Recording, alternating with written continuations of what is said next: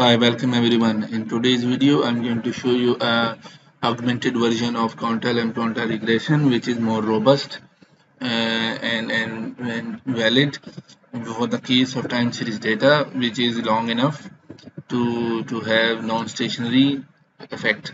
So what I will do is that we will run the quantile and it will make sure that it can handle non-stationary variables. So if you want to understand quantile and quantile regression in STATA, you can visit our video which was developed recently, and you can see that its name is estimating quantile and quantile model in STATA. So the website link is also shown above. Now in this video, what we are going to do is that it will fill the gap in the literature that previously the people who use quantile and quantile using R or MATLAB or even STATA might have used simple quantile regression while the variables are non-stationary. So what this video is going to do, it will use the quantile ARDL equation and generate the long-run quantile and quantile effects which are robust to autocorrelation.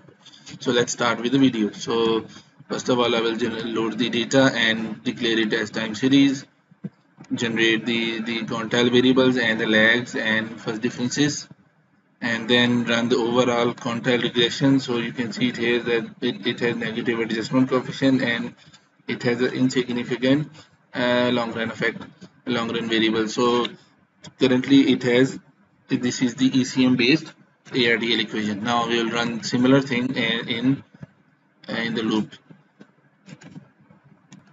So we will generate the empty folder and then run loop for uh, generate folder, generate the coefficients name for long run effect, long run adjustment variable coefficient and adjustment variable coefficient, and then loop for independent variable, loop for dependent variable, and then quantile ARDL regression, and then filter if condition to get generated generate quantile and quantile, then store the variables, display so that you can see if the loop is working, store the temporary variables into permanent variables, and close the loop. So when we run it, you will see it will run the ARDL quantile ARDL 381 times.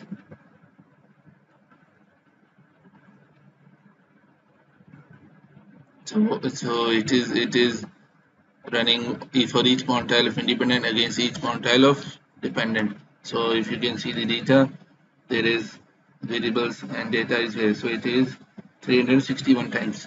So let's close it up, and now we'll have to add the identifier for the loop. So we can come here and add identifier for independent variables, independent and multiplier variable, and the long run effect variable. So multiplier variable not found, so it has capital M, so we use capital M here. So when you run it, to generate the variable. Now if you use the coefficient of lag of independent variable as it is called multiplier, not the long run effect, because you have to transform it first.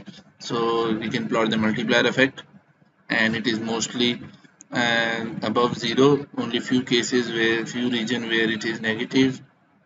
Okay, so this is the effect of stock market on X and on stock market of Y, and it's a multiplier, so it will tell you the effect within time. Now then we can go towards the adjustment coefficient.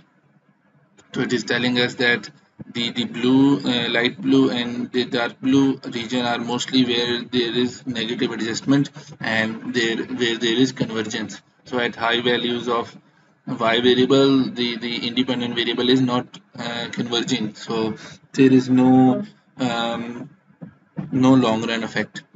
So this can also tell you that if people are using simple quantile or quantile and the variables are non-stationary, most of the results were not valid. Then we can go towards creating a long run variable. It is multiplied divided by adjustment coefficient.